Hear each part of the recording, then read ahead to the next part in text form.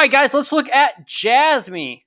So if you guys have any requests, let me know. We did break that support up here at 0.9%. Now the next level is 0.0066 pennies, which is 66% of 1 penny. That's where you're going. The measure move from the 9 tenths of a penny area was a 26% decrease. So you still have quite a ways to go.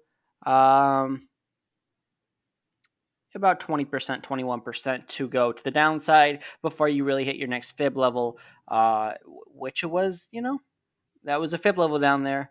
So that's kind of where I'm looking for Jasmine to go. The good thing is daily chart on Bitcoin, daily chart has bottomed out pretty much. The 4-hour chart has definitely bottomed. The 1-hour chart is actually going up for a rally. The 15-minute chart, according to the RSI, is in a downtrend. The 1-hour chart might worry me a little bit, because you are already having a relief rally. It is trying to roll over. But you had a rally on the RSI with no movement in price. I guess you did go down to 8.3 cents or however you would say that. But you really didn't get much of a rally off that low. And it's looking like, so I just think this is dead cat bounce before you eventually hit that target down here at 6.6. So that's kind of how it's looking right now.